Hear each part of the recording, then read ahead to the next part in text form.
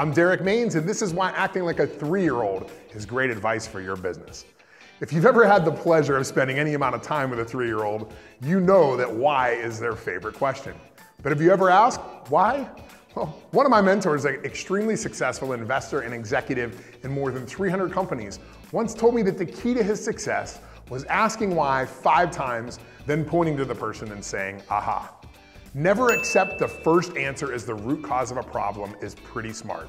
It helps you better understand what is actually happening, and it challenges those who report to you to do the research before they come to you with the problem. But asking why isn't just a good idea when things go wrong. Having the best month ever? Before you pop that champagne, start asking why.